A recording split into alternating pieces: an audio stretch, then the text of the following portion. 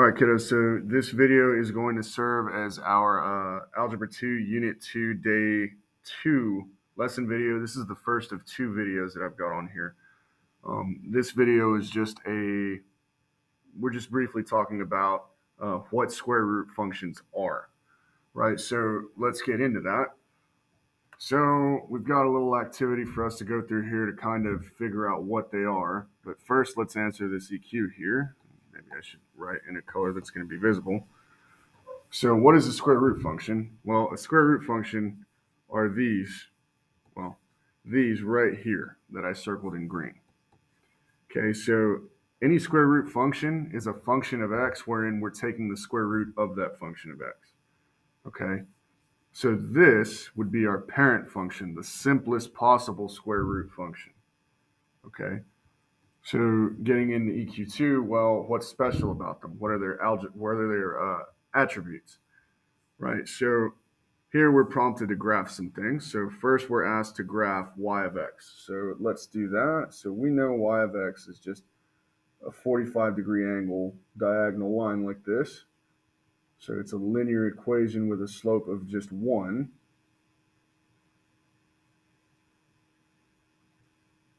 Yeah, that's good enough. Okay, so there is y equals x. Okay, then we're asked to graph f of x, right? So f of x is going to be this guy here, and it's going to look like a sideways parabola, right? And obviously we can use our calculator, run the control T function on a graph. So let's go ahead and do that and see what that's going to look like. So I go ahead and type in control x squared square root of x. Okay, so it looks like a sideways parabola. And when I do the control T function, there's T. Okay, so we see, obviously we know that when x is 0, so if I go up, when x is 0, y is 0. When x is 1, y is 1. So let's go ahead and plot those points. Okay, bring this back up here. When x is 4, y is 2.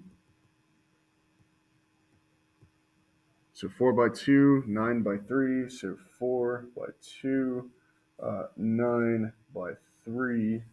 And let's see if we can squeeze another one on there just for funsies. 16 by 4. Right? So that's not going to fit there.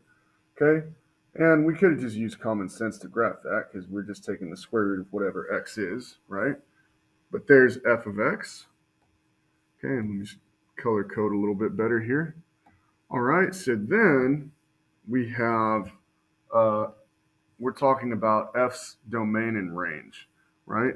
And actually, I'm going to go ahead and use the same color here. So our domain and range, if we look here, well, where do we start on the left? What are the possibilities of the x values going from left to right? Well, we see we begin here at 0 and we end at positive infinity. So our domain, quite simply, is just from 0, if I'm using parenthetical notation, to infinity, right? Our range is going to be likewise 0 to infinity. Okay, because range, domain, same thing, except range, of course, applies to dimension y. So what are the possibilities of y? We see we start here at y is 0, and we continue on and on and on upwards to infinity. Right, so there's our domain and range. Okay, so now let's get into g of x here. And actually, still no. I keep thinking that the next one is going to be g of x, but it's something else. So our x and y intercepts. Okay, so our x and y intercepts are both happening here at the origin, at least for the parent function. Okay, and algebraically, we know x-intercepts, where do they happen? They happen where y is 0, right? So if I plug in a 0 for this, well, of course, I'm going to get 0, right? If I plug in a 0 for x, right? So I say f equals the square root of x instead, well, then I'm going to get f equals 0. So we see our y and x-intercepts are both at 0. Okay, and now let's look at g. Okay, so we're asked to graph g now. So let's get out of this. So Control T, I'm gonna hit Tab, Control Delete. No, maybe not. There we go. Control Delete. Okay, I have no idea what the calculator took as an interpretation for that. It's being really weird. Okay, anyway, so now let's do x squared. And, well, we know what that's going to look like.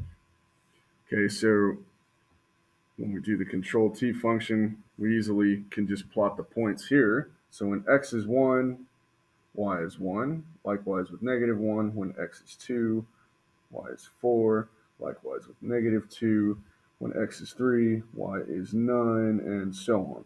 So we know we're going to look like this. Nice cute parabola.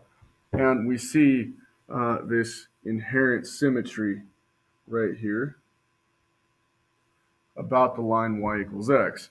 So that proves, obviously, that g of x here and f of x are obviously inverses.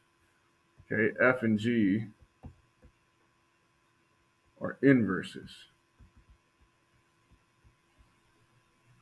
Okay, and that makes sense. What's the inverse of a square? A square root, right? Okay, it also makes sense because what's the domain and range of g? Well, the domain and range of g is going to be 0 to infinity. Now, this is where it gets different. And actually, the domain is going to be negative infinity to infinity. And the range is 0 to infinity.